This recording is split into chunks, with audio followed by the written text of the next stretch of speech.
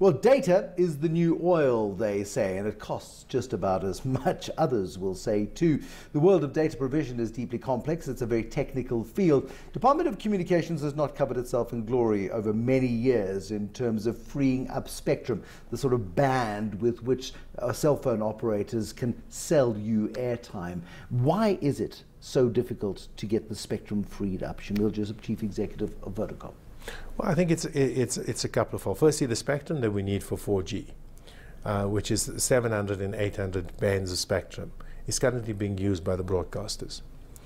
That spectrum needs to be freed up, and there's something called a digital migration that needs to happen, which essentially is converting a TV signal from analog to digital. That then frees up the spectrum, which is supposed to be made available to the industry. Now, this was long planned. This was planned 12, 15 years before. In terms of the ITU, which is the international standards body. In South Africa, that hasn't happened because there's been a lot of debate around which technology to use. Is it the Chinese, is it the European standard, and so on and so on. So we got caught up in this complexity. Or some people would say we got caught up in corrupt practices. We got caught up in the battle for contracts. Maybe that was the problem. Well, I mean, look, certainly there has been issues around, and a lot of interest around the set-top boxes and these type of things. But I think what's happened is, and then we've had a lot of change in ministers, which hasn't, to be honest, hasn't helped the situation. Was that deliberate, do you think, in terms of creating so much instability to create the environment in which people could capitalize on the opportunity presented by the move to digital set-top boxes? No, because no one's been able to capitalize because it doesn't happen. So I don't think that's the issue. I think the issue has really been centered around just being clear in terms of what needed to happen. So this was supposed to happen by June 2015 at the latest, and we still haven't migrated. Most of the countries around us have, and the problem is that. That spectrum that needs to be made available to industry. Because we're heading quite quickly towards 5G, the fifth generation cell phone networks, which then promise to be quicker, faster, and make the world a better place. Yet if we can't crack the 4G code, how are we going to crack the 5G code? Exactly.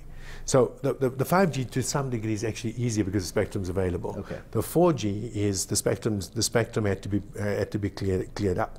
So the digital migration hasn't happened yet. There is some of the spectrum available, but that also hasn't been allocated because then there was a change in policy, which essentially said, well, why don't we create a wholesale open access network? Now, and there was a whole debate around that. And but who should own it? Should the state own it? Should you rent from the state? Should cell phone providers own it? Should it be done proportionally? I mean, it becomes a land grab of sorts, if you like, for who owns the rights to the spectrum. Has that not been resolved? So then there was a whole debate around that in terms of who owns it. Then eventually they got to the point where they said, okay, government's excluded. Then came the part where it said, okay, let's create a hybrid, which is after negotiations with the industry. Some spectrum will be set aside for a wholesale open access network for new players. Spectrum will be allocated to the industry.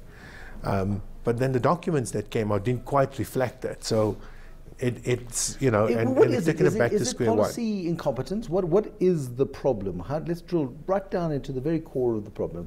Is it ineptitude within the state? Is it a deliberate attempt to frustrate the process? Well, I think, look, you've had a lot of differences of opinion on it. You've had the ministers taking the regulator to court, so and then all the changes has not helped either. So there has been a lot of issues around it. And also, I think there's been issues in terms of in fairness, industry and government finding each other on this topic. But nobody benefits from this extended fight. No. So why is the fight allowed to persist? So I think you also need to be able to pull it together quite strongly, and obviously I think in the current political climate and so on.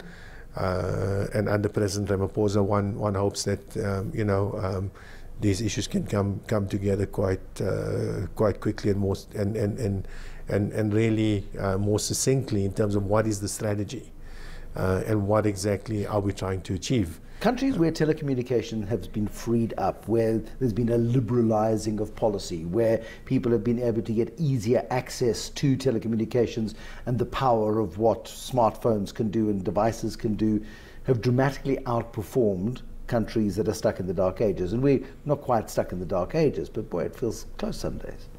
No, look, I think, from a technology perspective and so on, what we've tried to do is stay abreast. So, we've launched 4G. We're 82% of the country is now covered with 4G, but we're doing it with spectrum that's not optimal for it. We need the lower band 700, 800 spectrum, which penetrates better indoors, gives you more capacity, can be used on the existing site. In the absence of that, we're going to go build a new site at 2 million a site, and then you've got maintenance and so on as well, because more and more communities are pushing back against this idea of having substations all over the place. That's correct, and that also makes things difficult because the same people who complain about coverage don't want to approve the site, so it makes it very difficult for us, but they expect it to still happen. So, it does become inherently more difficult to be able to even build more sites. So the sites that you have, you can optimally use better if you had access to more spectrum. So the way to think about it is what we're doing today is we're adding capacity to a site.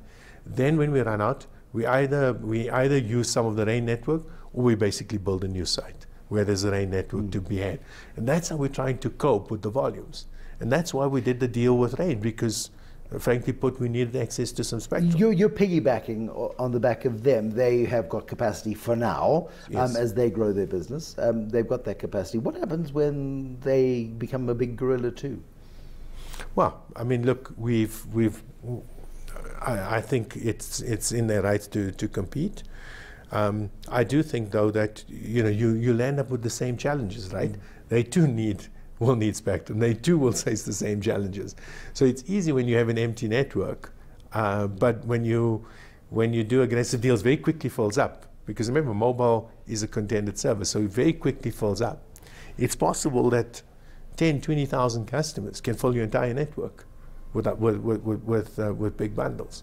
So you've got to find that balance in terms of, and then you've got to add a lot of capex just to keep pace of the continuous growth in usage. And what changes in the 5G world? So when you think about mobile today, what you're doing is you're putting up capacity and then you're sharing the capacity between multiple users. Okay, and depending on whether you're in 3G or 4G, with 3G what happens is you're adding capacity, your service deteriorates, so your speed will deteriorate the more users are on, but at the same time the cell becomes smaller. So the coverage actually shrinks. Yes, okay. So if I'm covering this entire campus and I put a load on it, the cell becomes smaller. So I've got to build many more sites to pick it up. In 4G, the cell stays the same size, but the service still deteriorates because there's a limited amount of capacity of how much I can give a customer. In 5G, I start to have more capacity. So I can start to create offers that emulate what you can do in fiber. So does 5G become cheaper ultimately than 4 and 3 before it? 5G ultimately becomes cheaper in terms of the cost to carry. That said, there's other complications because you have to build many more 5G sites because the higher the spectrum band, the smaller the coverage area. So now I need a 5G site just to cover the building. The deeply complex world of data provision, but also this is not a sector that's without its political complexities. Of course, dealing with the regulators is one. But recently we saw Vodacom do an out-of-court settlement with a man called Paul O'Sullivan, who sued for a breach of his data privacy. Also, whatever happened to the Please Call Me guy? That in a moment.